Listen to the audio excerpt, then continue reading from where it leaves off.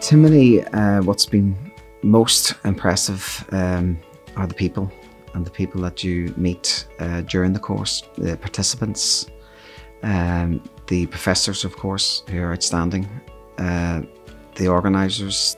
You learn so much from the others, and sometimes there's formal learning, and other times you gain it from the informal, and it's mixing with some just great people of all walks of life from right across Ireland.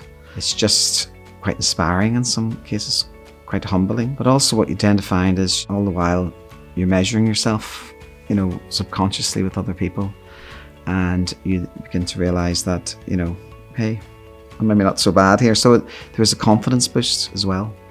Timoney really has been an awakening, shall we say, a realisation that to be a leader requires continual learning and continual focus on personal development, not just of myself, but of the people around me. A large part of leadership, you begin to realise, is just having the courage and conviction in yourself.